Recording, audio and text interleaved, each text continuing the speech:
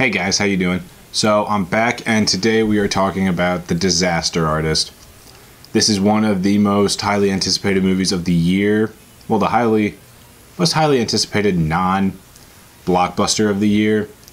And for good reason. This is the story about how the infamous movie The Room got made. And it's also kind of a biopic, I guess, about Tommy Wiseau.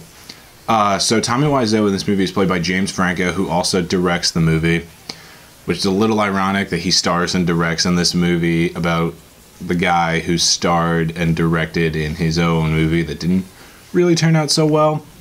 And his brother Dave Franco plays Greg Sestero, who played Mark in The Room. And really, these two want to make it big in LA. They move out to LA from San Francisco.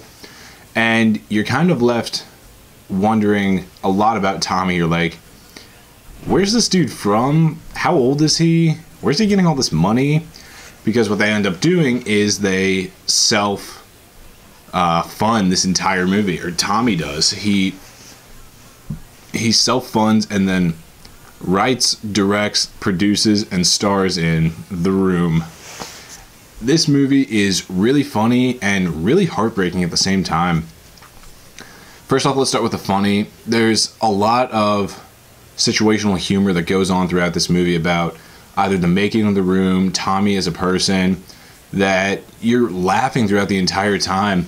And a lot of those jokes stem from Seth Rogen, who plays their DP, and he kind of makes a lot of these jokes. It's like, what the hell is going on here? And he does a really good job playing that role.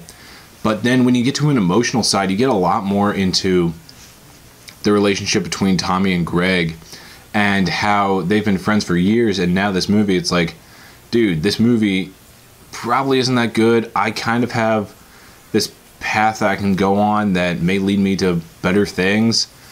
But then Tommy is just so self-indulged in this movie, he needs to finish it because the rest of Hollywood isn't really going to accept him. He's kind of a weirdo. He's, as the movie describes him, unique. And that is put lightly, I guess.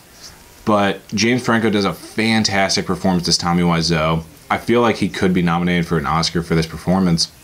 And that's because he rides a very fine line between an incredible performance and caricature. Because Tommy Wiseau is kind of like a living caricature. But to be able to play his role, you could have either gone incredibly humored, or you could have gone to a performance that's really not up to par or what it should be. And I feel like James Franco rides that line so well. The voice, he is Tommy Wiseau. It takes a little bit to get used to the voice, but by the end, you're like, dude, I'm watching Tommy Wiseau. Especially if he ever has sunglasses on. I'm like, is that actually Tommy Wiseau, or is that James Franco as Tommy Wiseau? And they do a fantastic job not only telling this story, but kind of building on the character of the person of Tommy Wiseau, who he is.